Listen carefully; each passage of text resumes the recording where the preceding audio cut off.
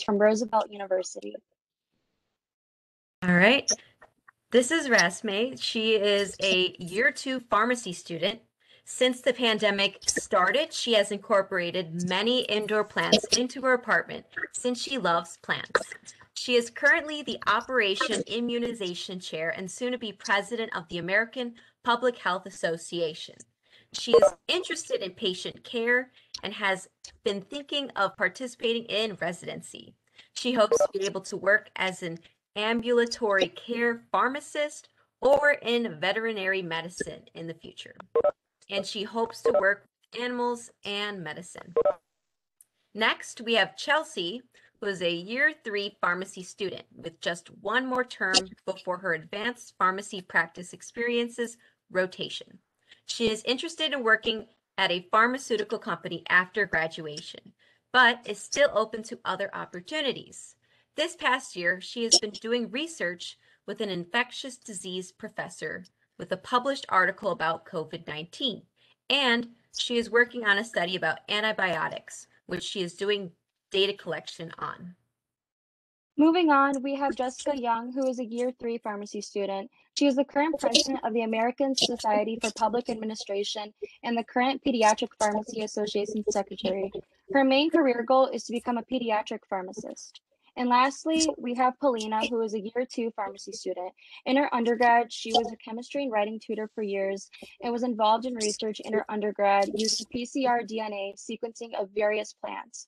Currently, she is working at Walgreens as a part-time pharmacy intern while being involved in several student organizations as well, in addition to balancing school. At this time, she is not entirely sure what aspect of pharmacy she would like to pursue, but research has always been something she has been interested in along with clinical work. The name of the presentation today is the Roosevelt University Student Pharmacists Present the Scope of Pharmacy, Career, and COVID-19.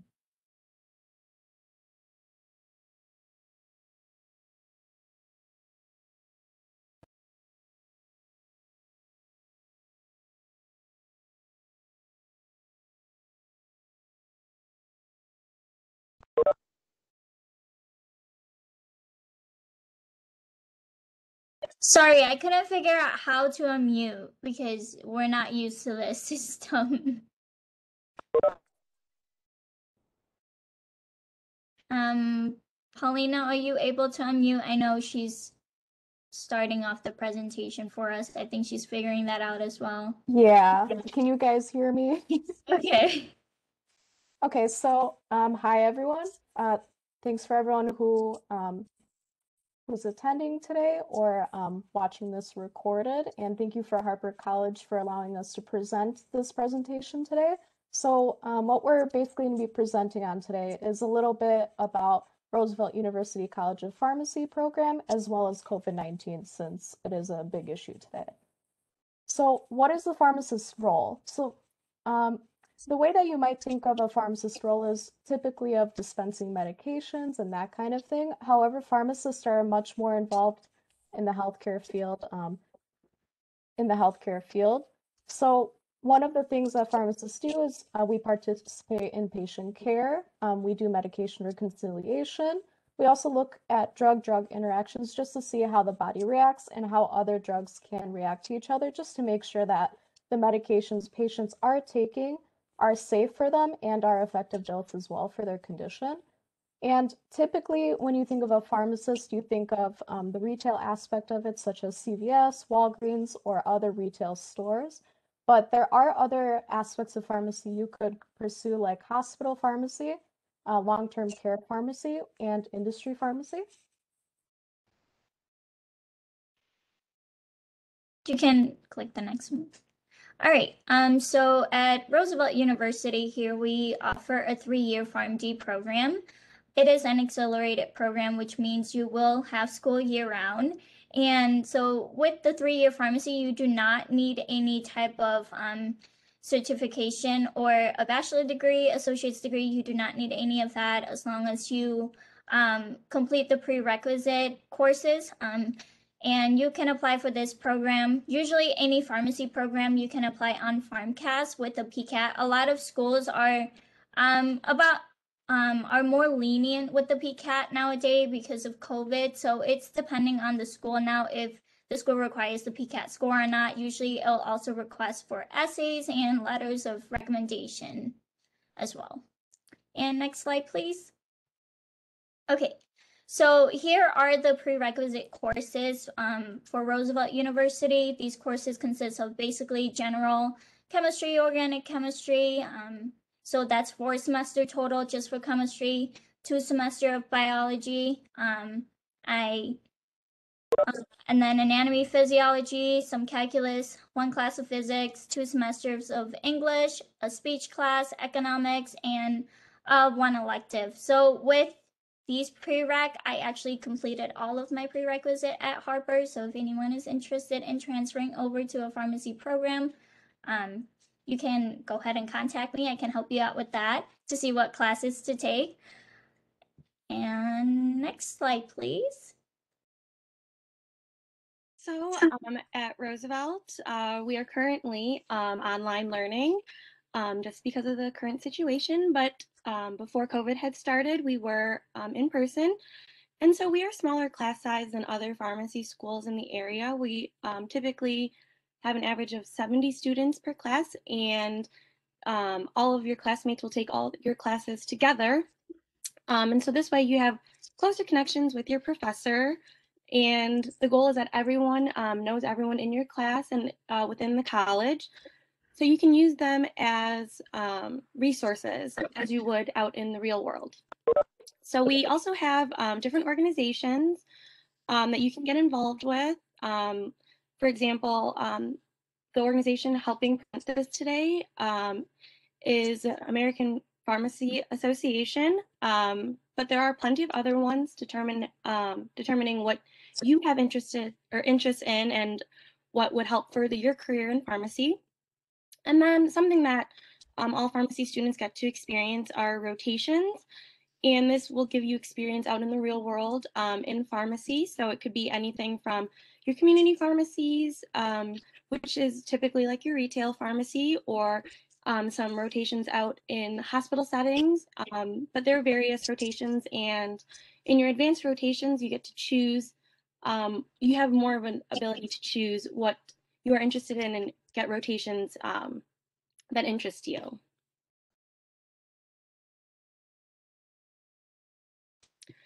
So during this time with COVID, pharmacists have been very involved in patient health and the overall COVID environment.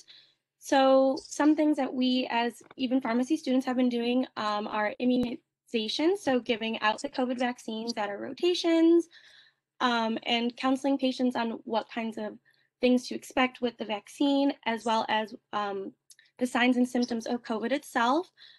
Personally, at my rotation that I'm currently doing right now, I give about 40 COVID vaccines a day, and then we also offer COVID testing at our site. So these are different things that you get to experience as a pharmacist.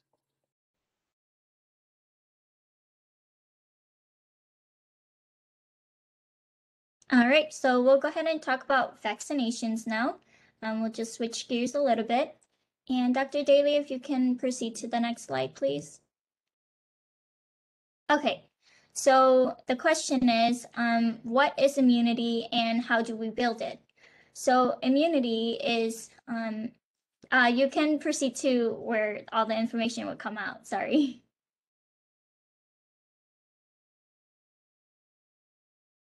There we go.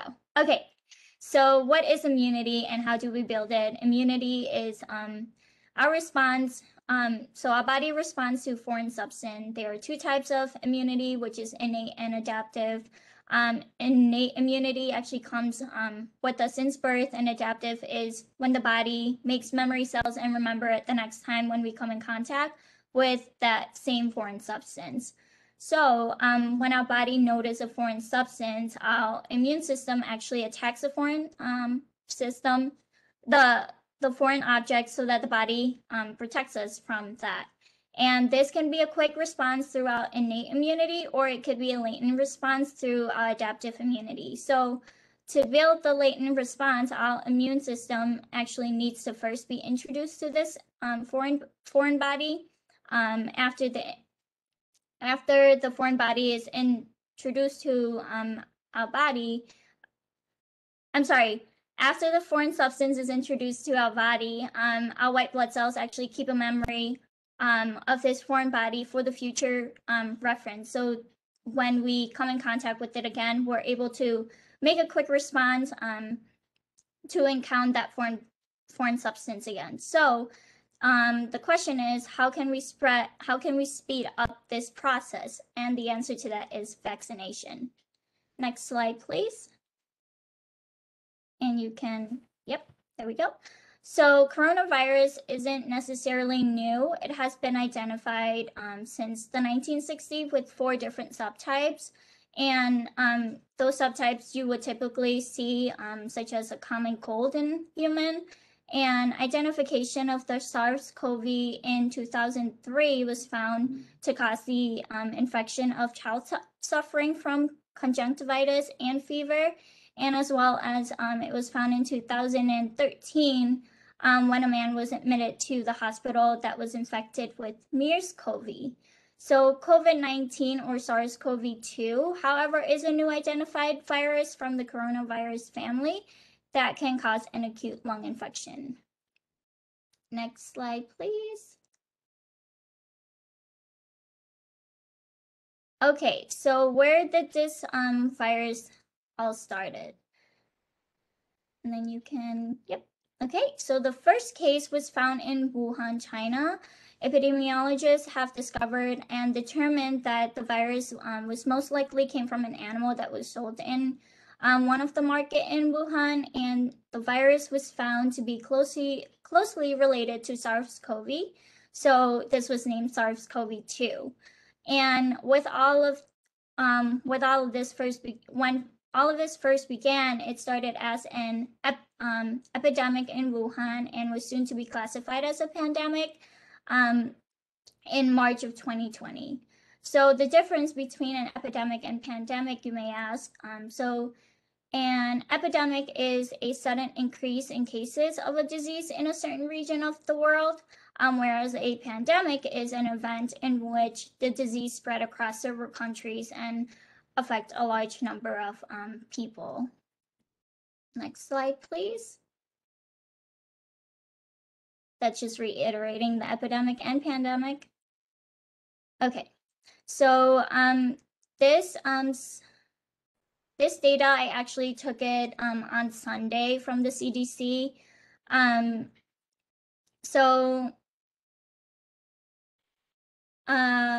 so I took this data from the CDC as of May 2nd, 2021. It was on Sunday. So the total case in the United States is now at 32 million and the total deaths of 573,000, and total vaccinated is 246 million. And if you look at the graphs, since we started vaccinating people, the number of cases have decreased immensely. Next slide, please.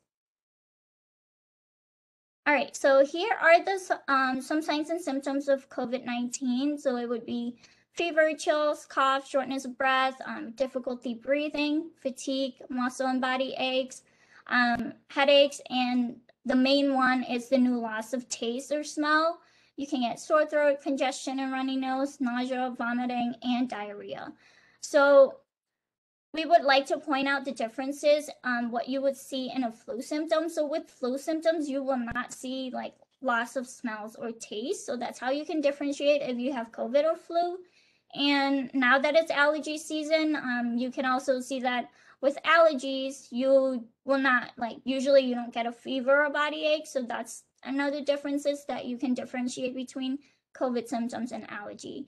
And also just to keep in mind that a lot of people actually have COVID, they did not experience any symptoms at all. So you can walk around without knowing that you have COVID. All right, next slide. So some ways to prevent the spread of COVID would be to wash your hands regularly with soap and water for about 20 seconds. You want to stay home if you are feeling sick, and most important is wearing a properly fitted face mask. You're going to also want to make sure you stay 6 feet away from others and avoid crowded places. And you're also going to want to make sure that you clean and disinfect any frequently touched objects and avoid touching a dirty object near your eyes or your nose or your mouth. And then if you are eligible, you want to make sure that you vaccinate against COVID-19. So the first few items here, when like you're washing your hands and then staying home when you're feeling sick, that these could apply to all sicknesses in general. You're going to want to remember to wash your hands every day anyway to prevent any real illnesses. So all Illinois residents the ages of 16 years or older are eligible to receive the vaccine, and this began April 12th. And then the Pfizer vaccine is the only currently approved vaccine for those who are over the age of 16. So for those of you in your families or relatives, things that you know, you want to make sure that they are receiving the Pfizer if they are 16. So here are some local sites near Harper that you can visit to actually get your vaccination. So you can go to your local pharmacies, your Walgreens, your CVS, your Jewel Osco, and then at some outpatient sites such as the Alexian Brothers outpatient clinics, the St. Alexius Outpatient Center, and then any Amita Health outpatient clinics. But if you are looking just in general for other locations that might have the vaccine, this website here at the bottom will allow you to just type in your zip code, and it'll give you all the top results of the closest vaccines to you and who actually has vaccines available.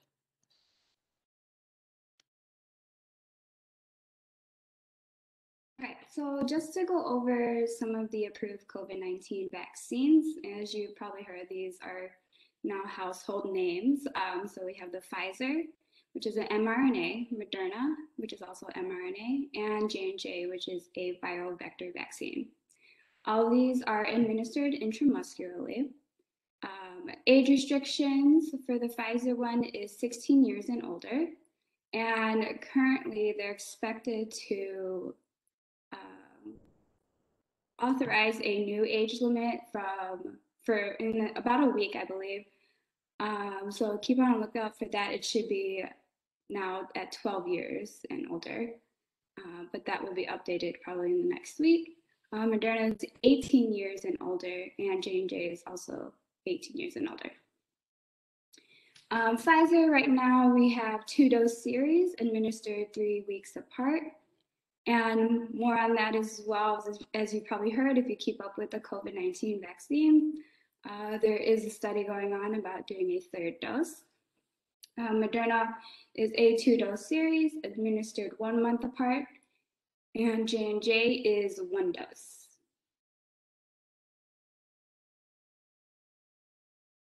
Thank you. Oh, you could go back. Okay. So we see here the efficacy and safety of these vaccines. So Pfizer, we have 95%, 94.5% for Moderna, and 66.1% for J&J. Basically, this just shows the efficacy of the vaccines. And when we consider these efficacy rates, we also have to consider the different time periods, regions, and also the different strains that were tested during these studies to get these efficacy rates. So with the lower efficacy rate that we see with J&J, this does not mean that it's not as effective as the others.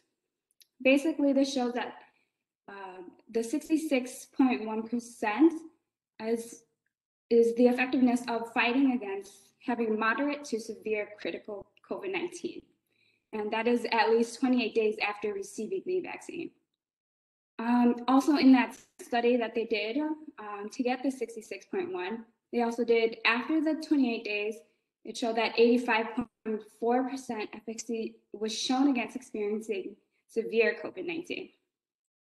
So the benefits of J&J is that it is easily distributed. It doesn't have as stringent storage control as Pfizer and Moderna.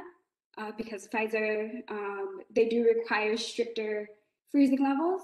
to be stored, and there is better adherence in getting the J&J vaccine because of having just the one dose.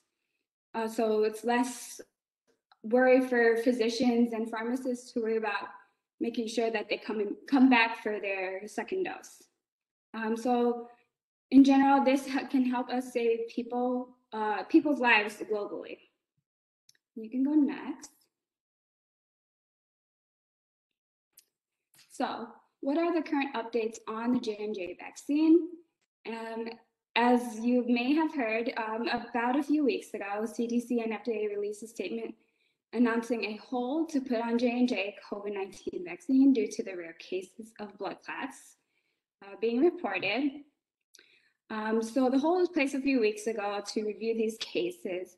Basically, what they found were younger women that had received blood clots occurring from thrombosis with thrombocytopenia syndrome. Basically, these women presented with other risk factors. For example, there's patients that used oral contraceptives who had hypertension and also age to consider. So the whole was placed to help better understand what could have caused these cases and to be able to give clinicians basically a better understanding on how to screen their patients more precisely when recommending the J&J. And also what to look out for better recommendations recommendations for patients to get the J&J in the future. You go next. And so what's going on now with J&J? So just last week, they lifted the hold. So the overall incidence rate of the thrombocytopenia syndrome found to be 0.00019%. So it is very small. So it is a rare case. And basically, these benefits outweigh the risk. So J&J vaccine could prevent up to 1,400 COVID-19 deaths and as many as 3,500 ICU admissions over 6 months. Okay, you can go next. So some frequently asked questions about the COVID vaccine. Is it safe to get the COVID-19 vaccine if you're pregnant or breastfeeding? Currently, there are no guidelines saying that you cannot receive the vaccine if you are pregnant or breastfeeding. We are currently undergoing research to determine the actual effects. However, as usual vaccines work with women who are pregnant and breastfeeding, there is no harm in the vaccine. Is there a risk of severe reactions to the vaccine? So the most common reported side effects for all of the vaccines are injection site reactions that could be anywhere from redness and muscle soreness at the injection site, which is typical with any vaccine, similar to like the flu vaccine. And another reported side effect would be cold or flu-like symptoms, and that could be fever, chills, all over muscle aches. But those have actually been the most commonly reported side effects. And so there actually hasn't been any real true severe reaction except for patients who do receive anaphylaxis with injections. How do you report these reactions if you do experience a severe problem? So there actually is something that is used for all vaccines, and that would be the Vaccine Adverse Event Reporting System, also known as VAERS. And that is something that is actually available for all vaccinations. And so if you do experience something, you at the pharmacy or wherever you receive your vaccine, you'll receive information on how to report that adverse reaction that you experience. If anything, you can also just contact your provider or the pharmacist or wherever you receive your vaccine of the reaction you do get, and they can help fill out the VAERS for you. If a person has had COVID before, do they still need to receive the vaccine? And the answer is yes. It will only provide you with protection in the future. How about new strains of COVID? Will you be protected against it? And the answer to that is yes. As is with all other vaccines that it will provide you protection against COVID virus, and it should provide you with protection from serious hospitalization or hospitalization or serious effects from COVID, the COVID infection in general. The last question, how do I know that the vaccine isn't just something being pushed by the government and pharmaceutical companies for their own profits? Well, the vaccine is actually free of charge for everyone. The government is taking care of all costs for that. And so with the government initiating Operation Warp Speed, they were covering all the costs for production and for all the medical research that was going into the vaccine. So it will not affect you as a consumer, and you will not owe the government or pharmaceutical companies anything. Next slide. All right, so as we may have heard from the news, there is a new mask mandate, which we will talk about in the next slide. So per the mask mandate, some rules have changed for those that are unvaccinated, those that are not vaccinated yet versus fully vaccinated. So fully vaccinated people are allowed to wear, basically they're allowed to wear no masks outside in small gatherings with other fully vaccinated people, attend small gatherings with fully and unvaccinated people, dine at restaurants that are outdoor, and go outdoors without wearing a mask. However, for large crowded events, it's still recommended for both both people that are vaccinated versus not vaccinated to continue to wear their masks and socially distance.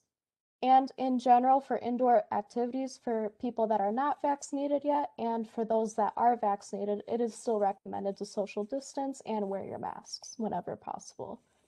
Next slide, please. And here are some CDC guidelines for those that are fully vaccinated. Being fully vaccinated means that it's been at least 2 weeks since you received your second dose of either the Pfizer vaccine or the Moderna vaccine, or at least 2 weeks since you received the Johnson & Johnson vaccine. So per the CDC guidelines, you can visit fully vaccinated individuals without masks or social distancing, visit people that are not vaccinated yet, that are at low risk for contracting severe COVID-19, indoors without social distancing, or you can wear a mask as well, depending on if you're comfortable with it. And you can participate still in outdoor activities without a mask, but not in crowded settings, of course. And you can resume domestic travel and refrain from testing before and after travel or self-quarantine after travel. And you can refrain from COVID-19 testing before leaving the US, as long as the other country doesn't demand it, of course. And you do not have to self-quarantine after coming back into the country.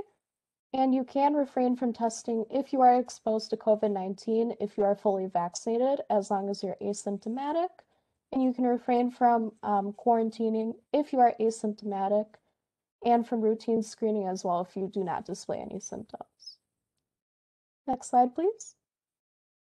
So the question is, how is pharmacy relevant to average working people?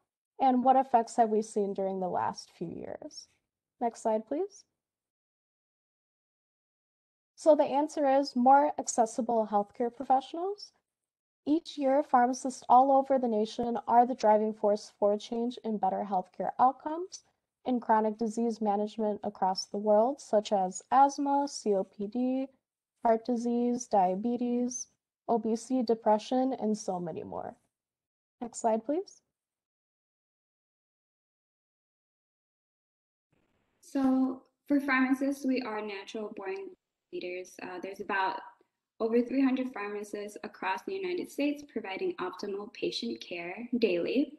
And this statement here is provided by our organization, American Pharmacists Association, basically explaining exactly what we do. So we are more than just counting pills behind a counter. We make sure that our patients get the right dose, the right drug, make sure the patient is taking their medications right, taking it the right way, and basically cater to each of our patients and make sure that all their medications are without risks. You can go to the next slide. So outlook and innovation within pharmacy. So pharmacy is expanding, and now more than ever, especially with this pandemic, we also have telehealth, mail delivery, automation, and specific patient care requests. So as students, we get an early start by participating in organizations to advocate for the profession and grow your network circle of highly motivated intellectual leaders within the community. You can go next slide. All right, and some takeaways and some advice. Yeah, there you go. So basically, as students, we want to expect the unexpected and roll with the punches. Obviously, with this pandemic, that is something that every healthcare provider had to do. And as students, so we also need to start networking with our pharmacy students and pharmacists. So with us on the line presenting this presentation to you, don't hesitate to reach out to us for anything, even if you're not going into pharmacy. We'll be happy to answer any questions, and also be able to, if you can, or if you're interested, reach out to your pharmacist at your local pharmacies. I'm pretty sure they'll be happy to answer any questions as well. And creating your own brand and unique name for yourself. So this is basically just saying that find your passion, especially in school, and especially all of you trying to find a career. Just make sure that you know that you can be yourself and find your passion and find the right outlets to explore that. And then explore pathways that are out of your comfort zone.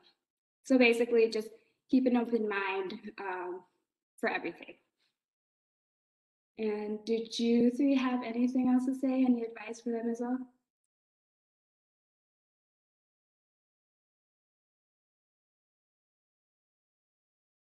I think that was pretty good.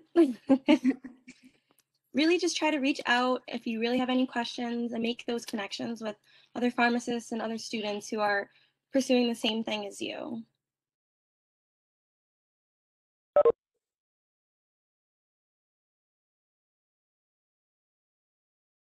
I saw somebody had a question in the chat. Yeah, Amanda, do you wanna take care of the chat questions and then any other questions? Go for it. All right, so just remember, guys, if you have any questions, type it in the chat. Our first question that we have for you, and it doesn't matter whichever one of you want to go. All right, has there been any severe side effects with the Pfizer vaccine like Johnson & Johnson? So there hasn't been any reported severe side effects, except for just patients who typically experience anaphylaxis with other injections.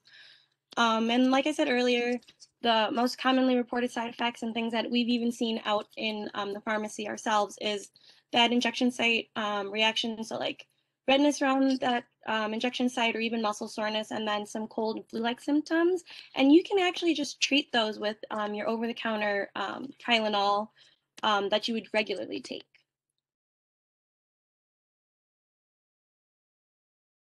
All right. Amina, you want to lead us into the second question? Yeah, so second, does the blood type impact the severity of the COVID-19 infection, along with when a person gets vaccinated, does their blood type affect the type of effects they face after the vaccine?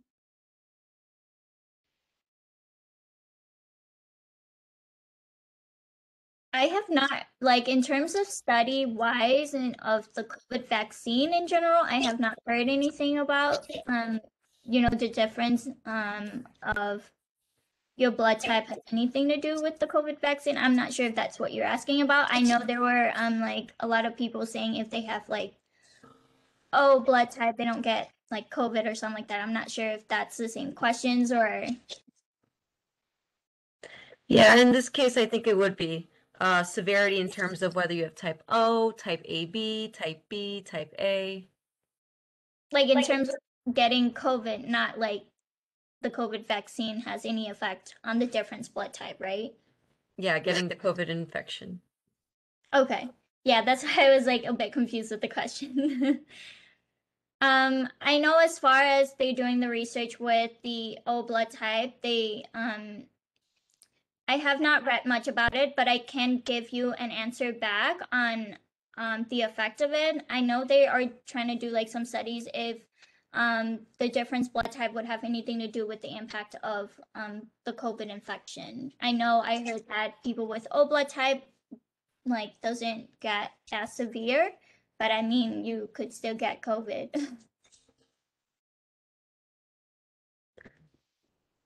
All right, we have a third question. What would happen to an individual who got one dose of Pfizer and the second dose of the Moderna vaccination?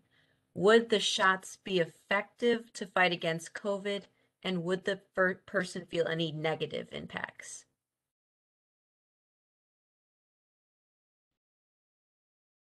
Okay, so this is a little bit of a tricky question. We have actually had this experience before at my pharmacy. What had happened is they received the vaccine of, I believe it was Pfizer first, and then they received the second dose as Moderna. And it is not recommended to get one dose of Pfizer and then one dose of Moderna. If it is possible, just stick with one company, if that makes sense. So make sure, if possible, get the 2 doses of either Pfizer, 2 doses of Moderna, or the 1 dose of Johnson & Johnson. I have been reading up on some studies, and there hasn't been many studies showing the effectiveness to fight against COVID if one were to get 1 dose of Moderna and 1 dose of Pfizer. I can look into that more to see if there's any more info and get back to you, unless if my colleagues have anything else to add. Yeah, that's fairly new to us as well because we just heard that there's been a lot of mixing going on at like some pharmacies where they would give a certain individual different vaccines because they're carrying 2, so it gets confusing. All right, for the next question, we have, does Roosevelt offer Harper students a cheaper tuition? And does Roosevelt offer a funeral directing program?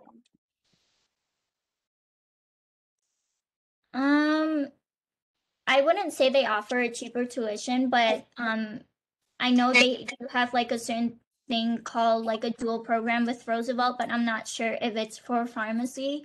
I think it's for business, if I'm correct. But they do offer a lot of scholarship as well, which is why I chose Roosevelt. And as far, I lost the question. The funeral directing program, I'm actually not familiar with that. I can give you a contact information to our financial aid person where you can reach out and ask them about it. As far as that goes, I have no idea. All right. To our next question. What would you say to someone who is afraid to get the vaccine? I would say for me personally, it's fairly new. It's okay to be afraid, but don't be closed-minded. Do your research, find out exactly what is in the vaccine, what harm it could do, and what benefit you could get from it. Just don't be closed-minded. Anyone else has anything to add to hesitancy on vaccine?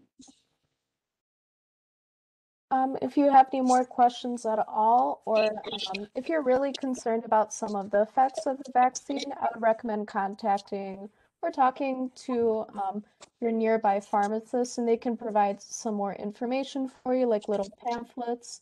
And like Rosme mentioned, just do your research and do what you think is best for you, but also try to keep an open mind. And make sure you don't go on Facebook to look for those information. For the next question, we have, is it a longer program to work in a hospital, I guess, comparing to the pharmacy program? So with the hospital, we do something. So after you graduate from your regular pharmacy school, you would have to do a residency. Now, if you want to work in the hospital, you can choose to do just a 1 year residency. But if you do want to specialize, that could take up to 2 years. We are an accelerated program, which means we finish 1 year before other schools that does hold a 4 year program. So technically, I would say if you do go to Roosevelt and go into an accelerated program, choose to work in a hospital, that's an extra year for residency on top of that. So that would still count for 4 years. And if you go to a regular college, like school, a university that has a 4 year program, add on the extra year would still be 5. So it's just how you think about it.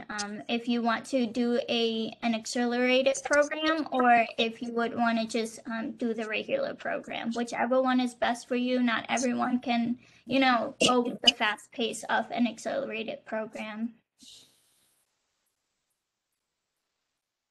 I would just like to comment, I think you guys are answering these questions really well.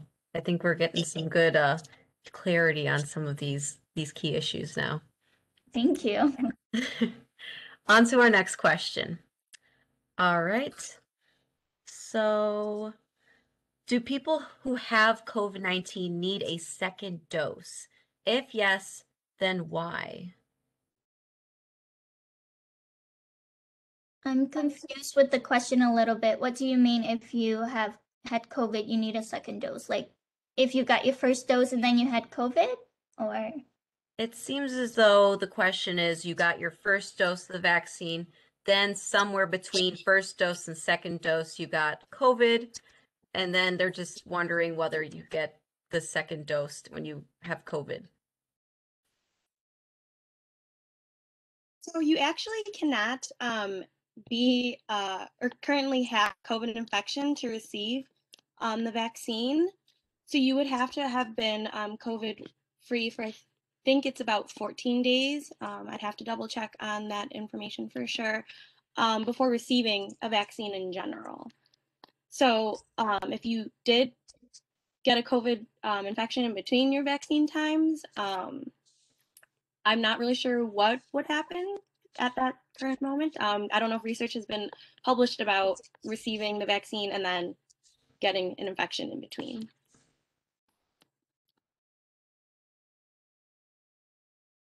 All right, next question. So was the vaccine made in a short amount of time? Okay, I can answer this one. So it looks like it was made in like a very short notice almost, but technically mRNA vaccine has been researched for over decades already. We just haven't had just think about it. If you don't have a pandemic, how would you actually put it into work and like test it out? So when COVID came along, it was like almost like a good timing that they can actually use the mRNA vaccine, because they just been researching about it but haven't actually using it into in this case like vaccination, but it has been a research for over decades for mRNA, and they have been using it for cancer as well. So it has been a long research in terms of mRNA medication wise.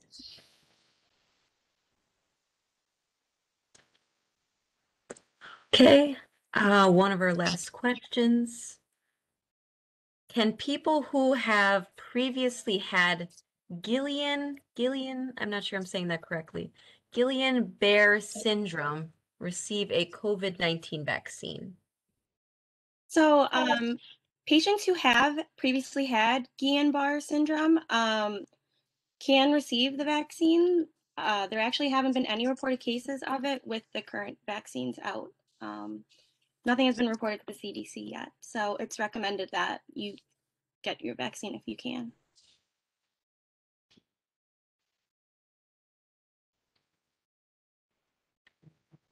Any more final questions?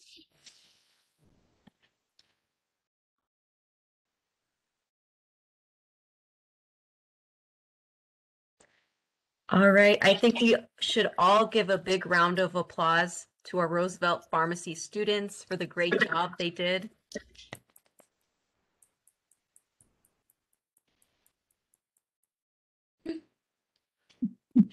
We really appreciate we really appreciate you guys giving the presentation today. I feel like we all have something valuable that we can take away, and we all learned something new.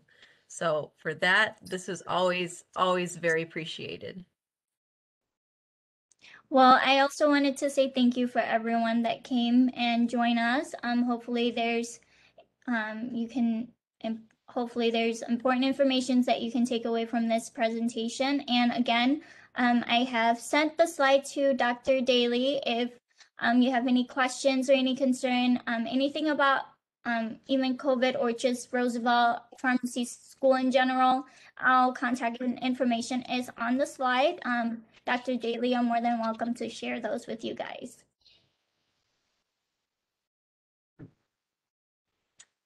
Anything else my colleague wants to add?